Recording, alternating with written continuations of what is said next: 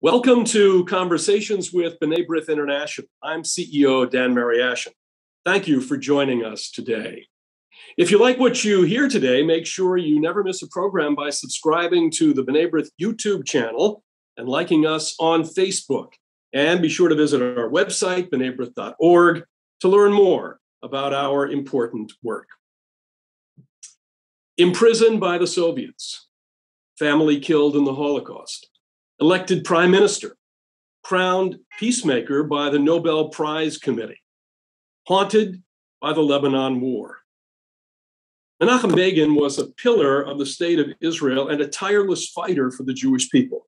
He was, at the same time, a controversial leader. With evocative imagery, rarely seen archival materials, and revealing interviews with those who knew him, Upheaval, a new documentary on Menachem Begin, portrays the life and essence of this brilliant, tough, complex, loving, and proud man who never compromised with the survival of Israel and the Jewish people. Let's take a look.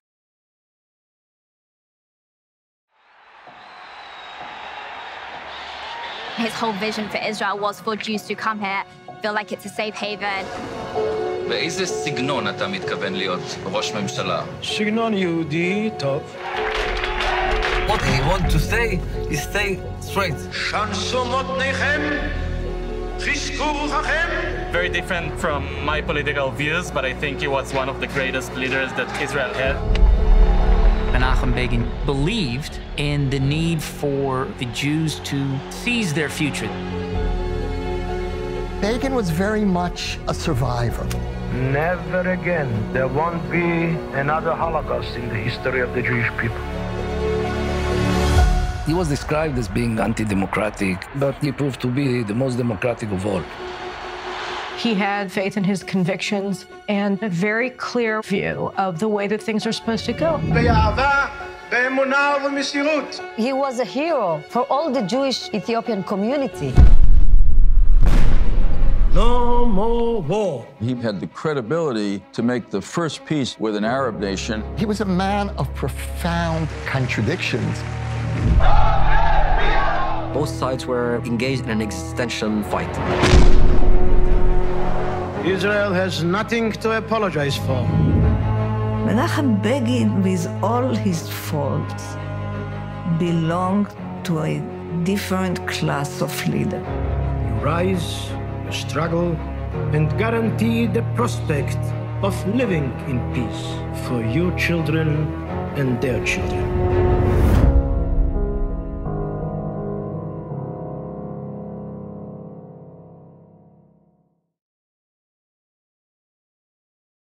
Upheaval is a nuanced look at Menachem Begin and the history of modern-day Israel. Film critic Michael Medved calls the film an essential and masterful primer for anyone who seeks a better understanding of the Middle East. Well, joining us today are award-winning documentary maker Jonathan Gruber, director, writer, and producer of Upheaval, and Rachel Greenberg, producer and researcher of the film.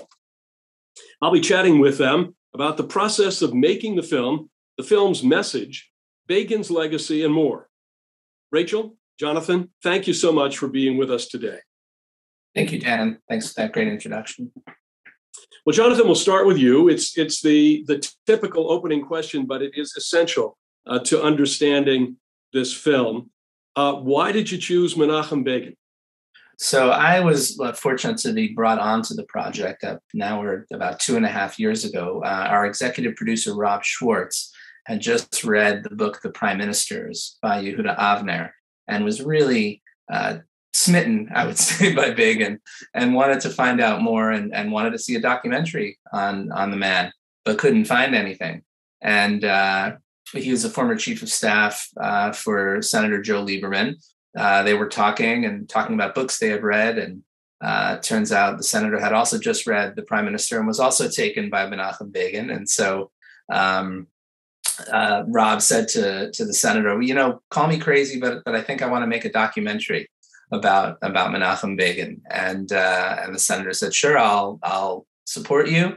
Rachel came on.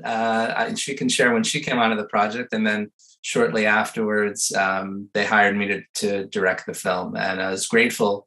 Really, I didn't know that much about Menachem Begin aside from the Egypt-Israel peace accords. I was fascinated with his history, how integral he was to the history of the state of Israel. So many things that I learned, but really about him as a leader, and as you know, people have said in the film, he was a mensch, you know, and that if you could love him or you could hate him because he was controversial, but you can never say he was a hypocrite. And I think those are really important values for people today to understand about him. What was your approach to making the film? A lot of material out there, yet he is a figure who now left office, I think, in 1983. So a lot of years have passed. So what was your approach? Did you, starting from the beginning, how did you research all of this? Well, I have to give tremendous credit to the person above me. That's where she is on the screen. Is okay, Rachel? Rachel, sure. who found incredible clips that she went all over the country to find it. We had researchers in Israel who found clips in Hebrew that were from the main channel, but there were so many nuggets of the man that you really just get a sense of who he is and that he could narrate the film. We had these 3 main interviews along with news clips, and we wanted him to be able to tell his story as much as possible, along with the people who knew him, also historians. I don't typically make films with narration, so we have people narrating the story as we go. And it was a traditional sort of, you know, biography in terms of chronology. But what happened was that in November or Hanukkah 2019, there were all of these anti-Semitic attacks in the New York area, and it just really shook me, and it really changed the way that I opened the film, which was to talk about sort of this anti-Semitism today. And how Menachem Begin would have felt about it, how he felt about anti-Semitism during his life and how he would have felt about it today. I tried to make that connection. So that was sort of at least the overview of how we put it together. But I'd love for Rachel to talk about some of the great things that she found. Yeah, Rachel, what are the most compelling aspects of his life, his career, and his personality to you as you were researching this? Mm-hmm. Yeah, no, that's an interesting question, Dan. You know, you talk about his humility and his personal interest in protecting the Jews and their dignity. And I actually, I found lots and lots of documents that were labeled. My favorite was when they were stamped in red, declassified or top secret. And you're seeing something come out of it. And I just want to share a couple of examples with you and his language that he used. So one was a letter that he wrote to Margaret Thatcher. And this is when the Vietnamese boat people came to Israel. And for those of you who aren't familiar and haven't yet had the opportunity to see the film, one of the first things that Begin did when he became prime minister was to welcome in 66 Vietnamese refugees who were fleeing the communist regime. And he wrote a letter to Margaret Thatcher, basically saying, we have a problem here. The world needs to come together and save these refugees. Enough with your conferences. We know what happened at the Evian conference. Every country now needs to come together and loosen some of their immigration rules. And he wrote to her as he conjures up the Holocaust, which he does many, many times. He writes, as a Jew, I cannot forget the useless conferences at Evian and Bermuda, whose end results were the non-saving of even one Jewish child out of 1.5 million Jewish children who were dragged to a wanton death. And that speaks a lot to like what drove him in life. And the memory of those who perished in the Holocaust were really foremost in some of his actions. Another example is with Anatoly Sharansky in trying to save the Soviet Jews. And he wrote a letter to Ronald Reagan. And this is very interesting. And for those of you who don't know, is that even handwritten notes written to any politicians in government are typed up and stamped top secret or declassified. And at the end of a letter where he's asking to help with Anatoly Sharansky, he wrote, I believe true justice would be done if he were released. If you could find it in your heart to do this, the matter would be strictly between us, which is why I'm writing this letter by hand. And these are some of the things that kept him up at night. and drove him to constantly think of, the state of Israel and the dignity and the and the security of the Jewish people around the world. And he, we're going to talk a little later, I'm sure, because you're going to ask about the multiculturalism and embracing some of the communities in Africa and other parts of the world. But I was really fortunate to get to know some of the people featured in the film. And one of them is Danny Limor, who was the Mossad agent responsible for bringing the Ethiopians over in the first mission. And some of you are familiar with the Red Sea diving resort film. That's the mission. And when the mission was completed, Begin wrote him a hand note, and it said, to Daniel Limor, who had the privilege of bringing brothers back to the homeland, in appreciation. And if you actually listen to his word choice, it was Danny's privilege of bringing them back and not the other way around. And I think those examples really speak to the kind of man and leader Menachem Begin is and was. Was the family involved in the film in any way? He's had 3 children. Mm-hmm. Mm-hmm. They are very private, just as even though Menachem Begin was a public figure, after he left office, after he resigned, people didn't see him for years. They're also very private, and they did not want to be a part of the film. We offered them, we said we're happy to interview you, but they felt that his legacy was as is, and that they didn't want to take part of it. The good news is that they did see the film in Jerusalem in June, and that they were very appreciative of it, and they felt that it did their father justice, and their mother, who's their parents justice.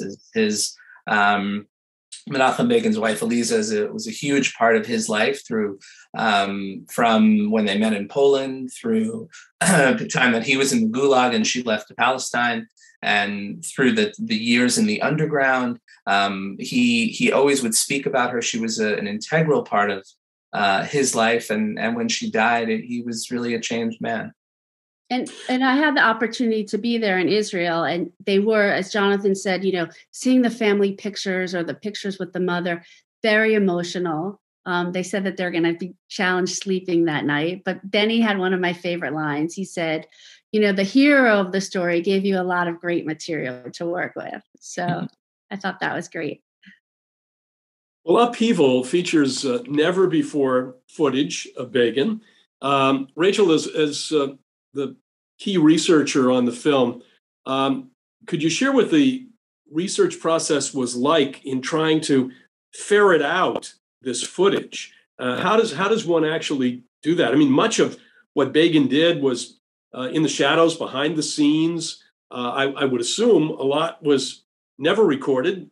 Some was handed down, I suppose, in stories and in recollections somewhere. But where did you begin to ferret all of this out?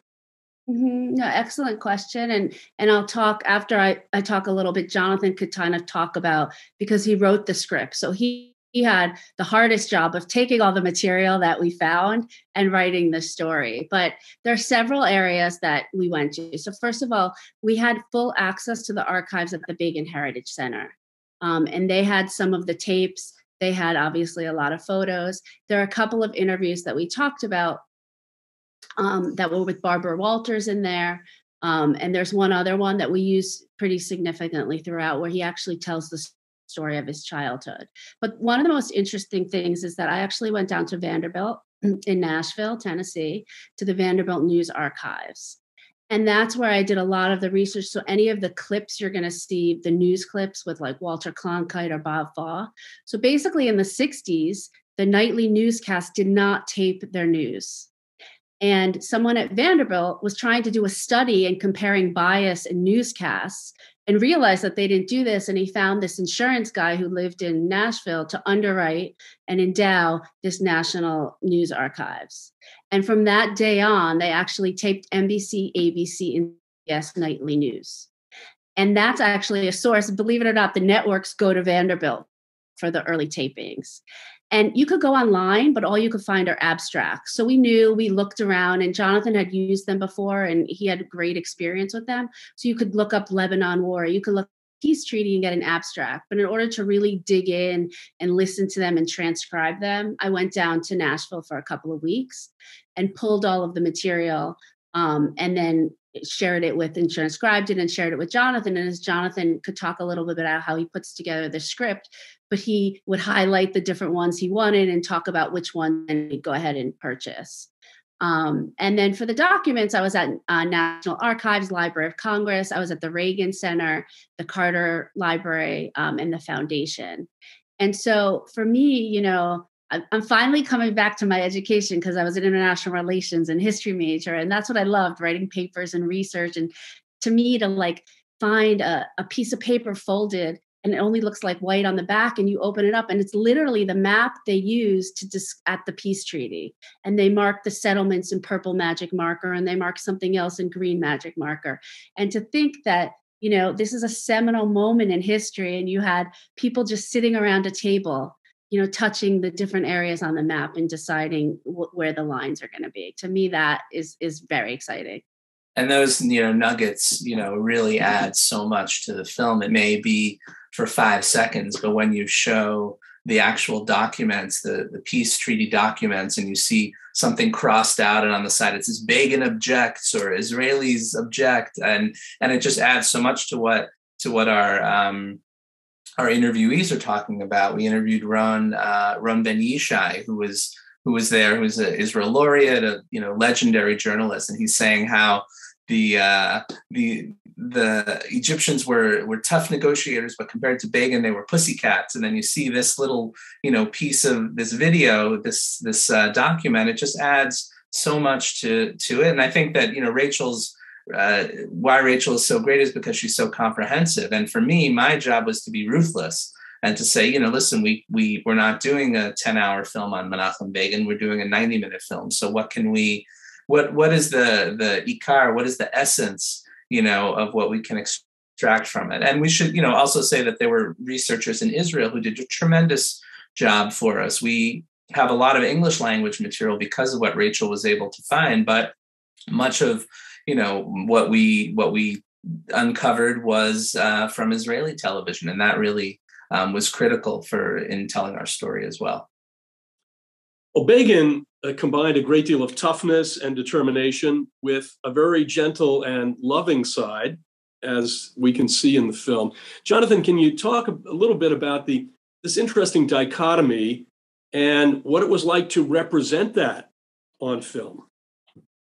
Sure. And, I mentioned briefly about his relationship with his wife, and I think that that's just so powerful that this man who is in charge of a country, and he's been running to be prime minister for nearly 30 years, when he finally is elected in 1977, the first thing that he says is, "I want to thank my wife who was with me, during all these years." And he quotes from Jeremiah, and he talks about what it was like to be in the wilderness, that you were with me in the wilderness. And so you have that, but then you also have a person who said, we're going to bomb the Iraqi nuclear reactor. We have absolutely no issues with doing it. We did it because they were going to make a nuclear bomb. So I think that just, in terms of the pacing of the film, in terms of how we go from selection to selection, we tried to show that there were differences in his personality. I wish we would have showed a little bit more of his humor.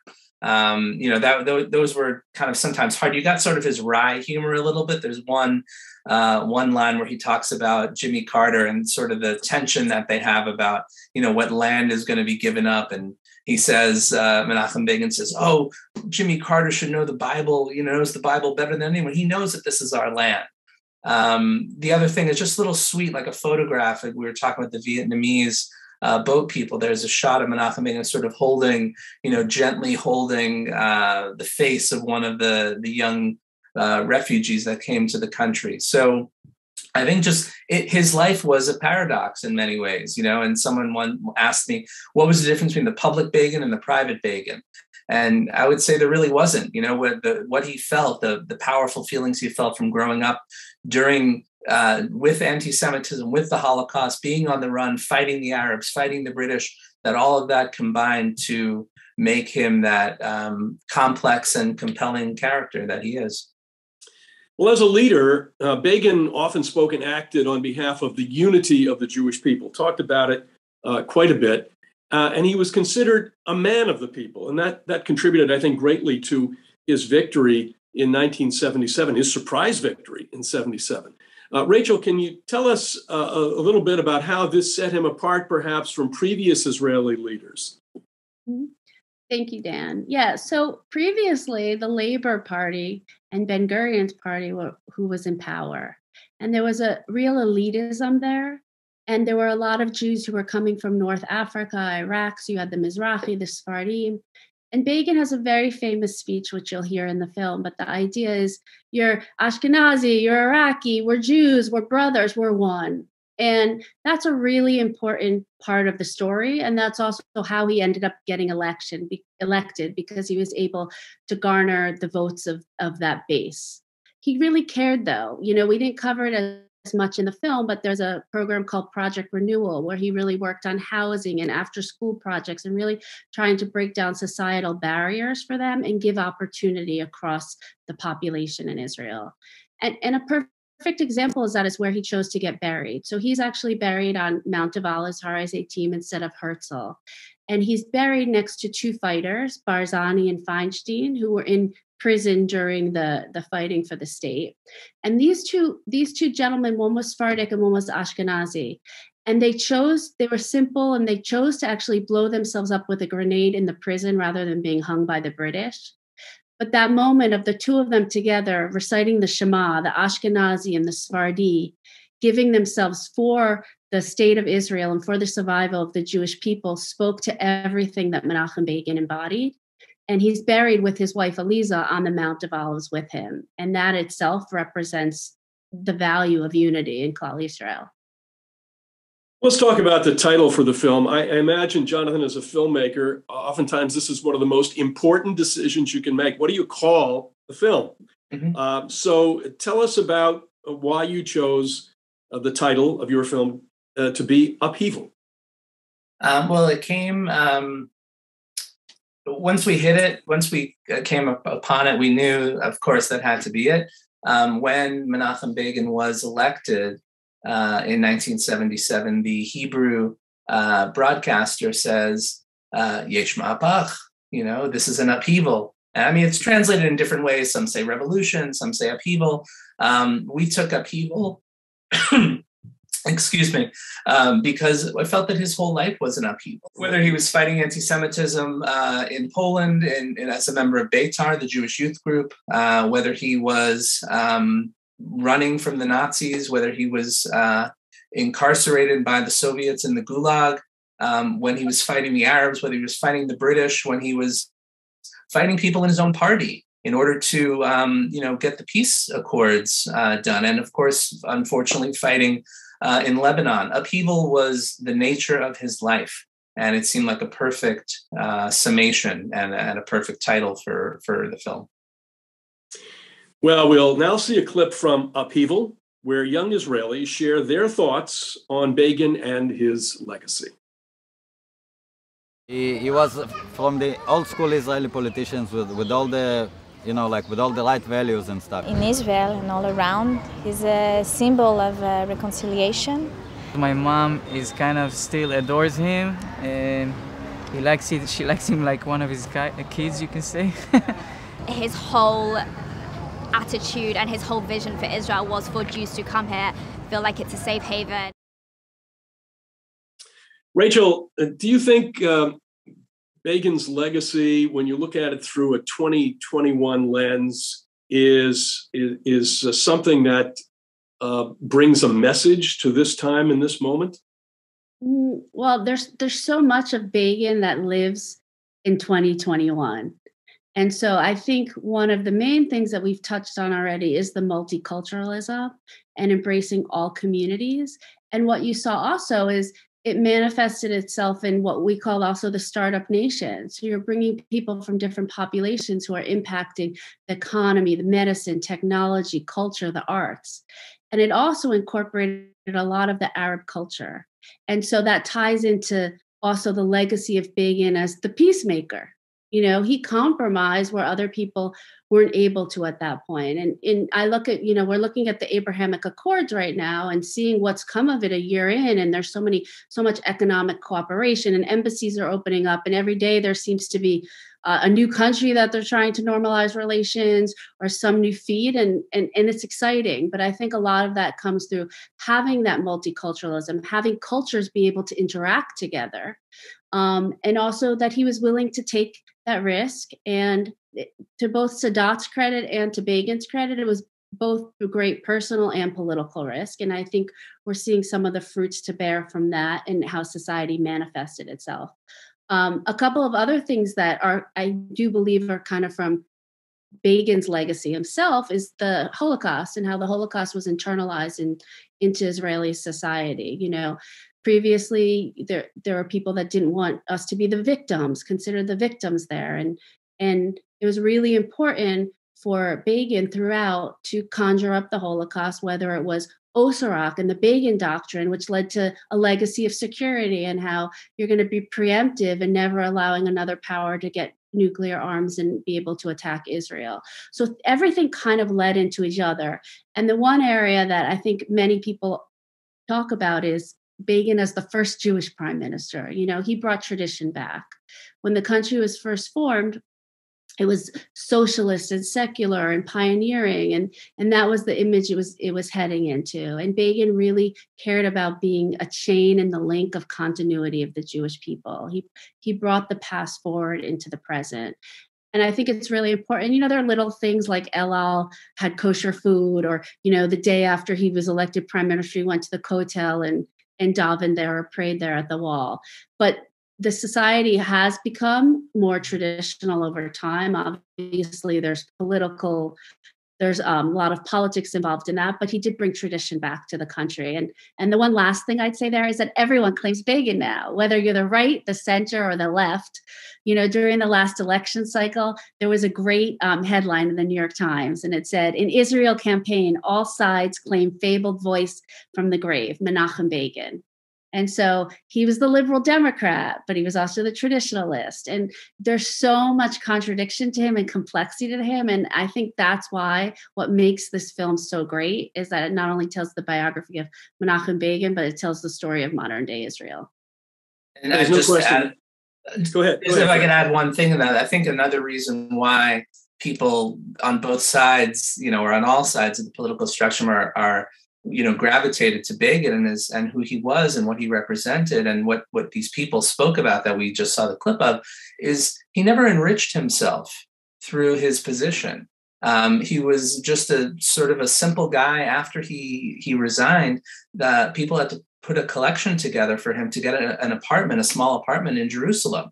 And so when you talk about leaders today who, you know, have their golden, you know, or platinum parachutes all set up, the fact that he didn't enrich himself, the fact that he didn't use his position for personal gain, I think speaks to who he was as a person as well. Now, you talk about Jewish pride. What stands out to me over all of these years was the signing of the Camp David Accords on the White House lawn. And he made his comments, Sadat had made his comments, Jimmy Carter. But after Begin finished with his comments in English, he said, "And now I want to turn to my people and speak," I'm paraphrasing, "to speak to them in our language, in Hebrew." And he spoke to Israelis in Hebrew. He was really speaking to the Jewish people. And that, I thought, taking that moment where, you know, cameras were on, millions of people were watching all around the world, and he took that moment to say, I want to speak to my people in Hebrew, my people, I guess, not being only the Israelis, but being the Jewish people. Now let's take another look at a clip from the documentary, this time on Begin's fight against anti-Semitism. Begin's Israel is an Israel of proud Jews who are not going to take anti-Semitism anymore, but are going to unite and fight.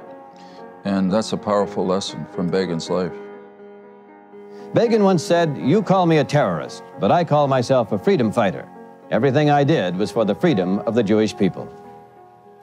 Here I stand, in humility, and with pride as a son of the Jewish people and as one of the generation of the Holocaust and redemption.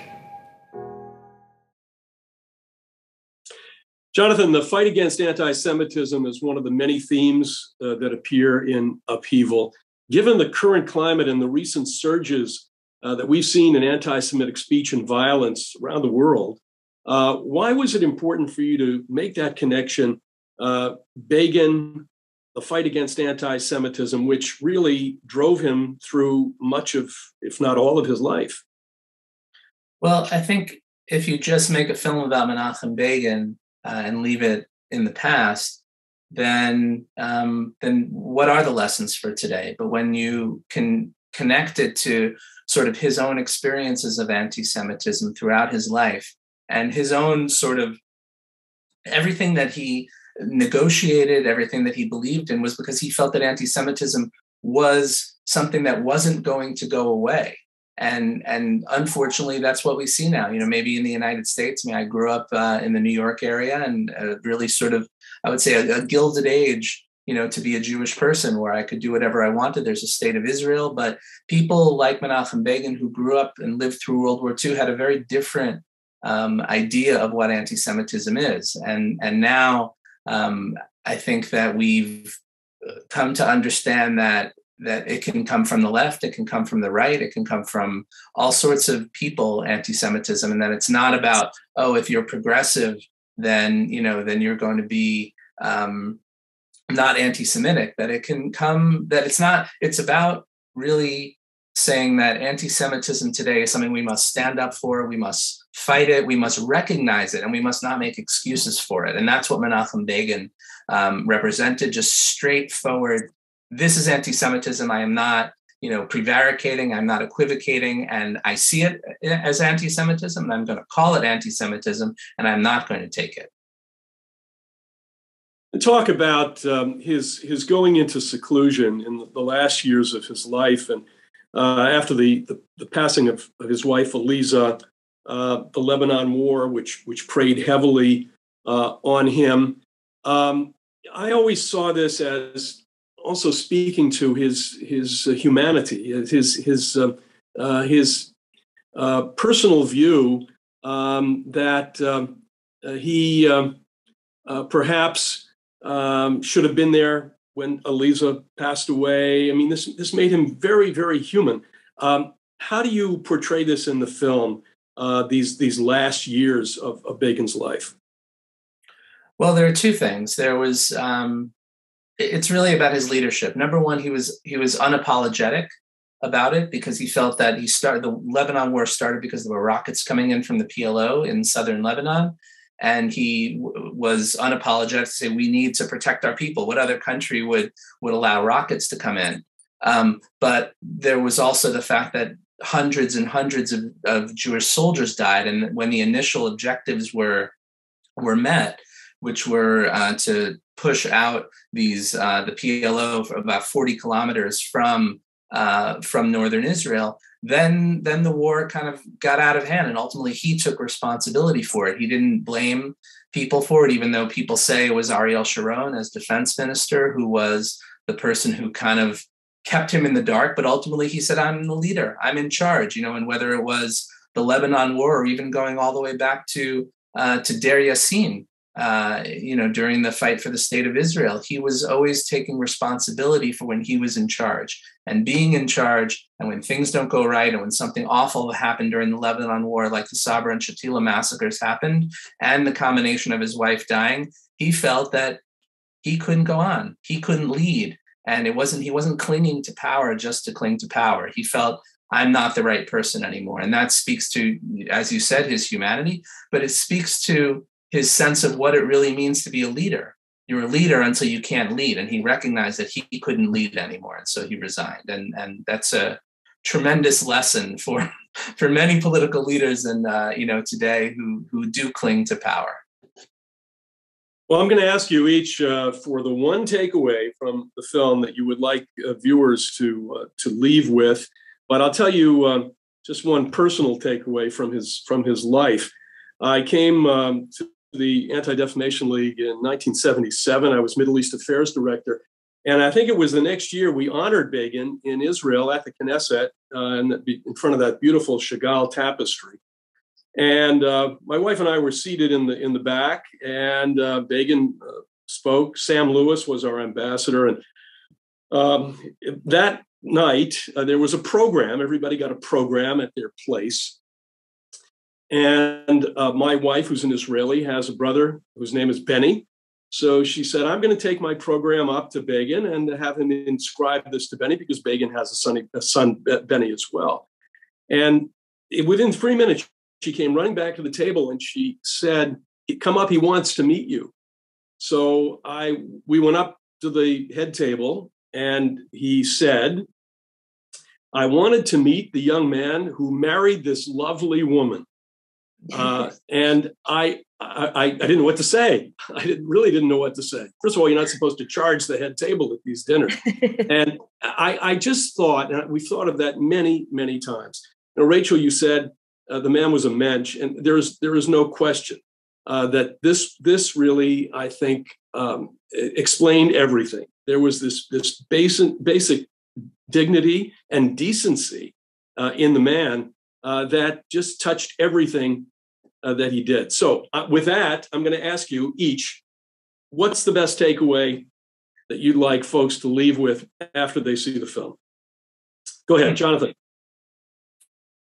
There's so many things to say about him. I think it's a man who knew his place in that, when he was a leader, he knew how to lead. And when it was time for just that example that you gave, he just said, I want to be sort of, who are you?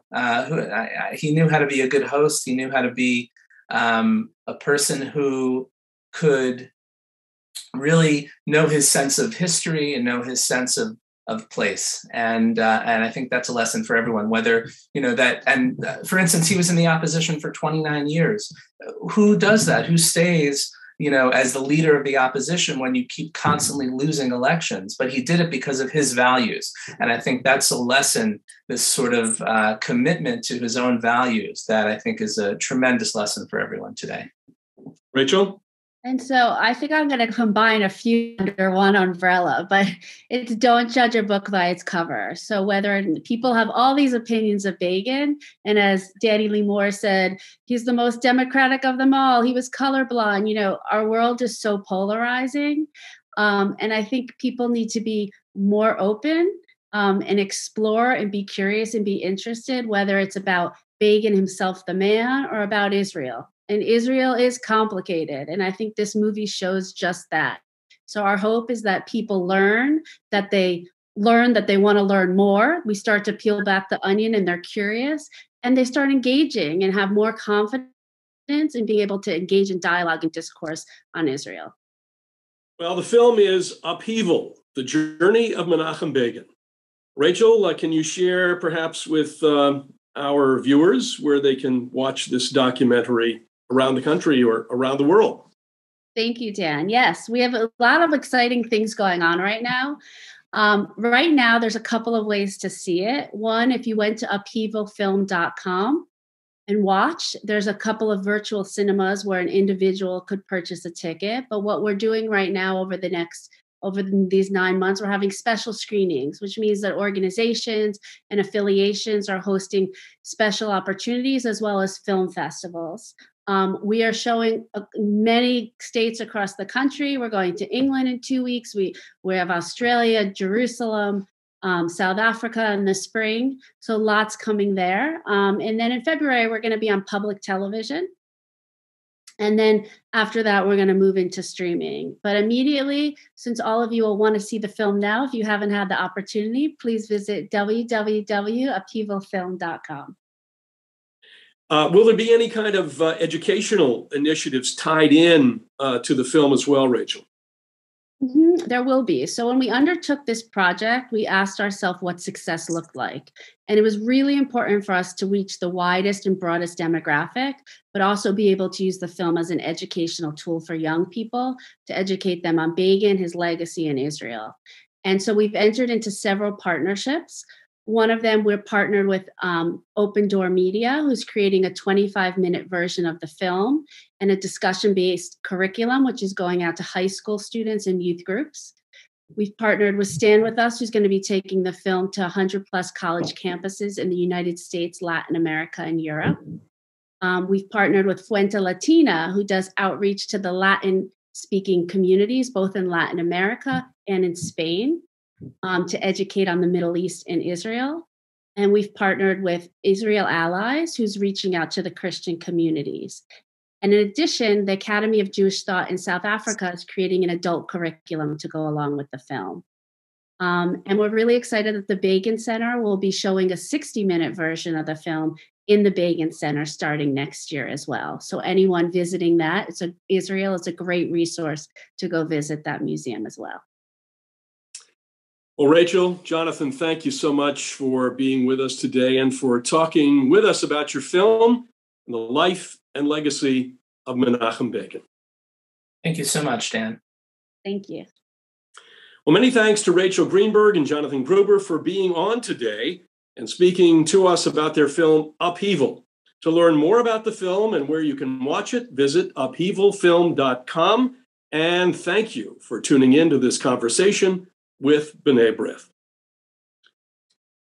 If you enjoyed this discussion, make sure you never miss a program by subscribing to the B'nai B'rith YouTube channel, liking us on Facebook, and following us on Twitter. And be sure to visit our website, b'naibrith.org, to learn more about our important work. For our guests and for B'nai B'rith, I'm Dan Mariaschin. See you again soon, everyone. Take care.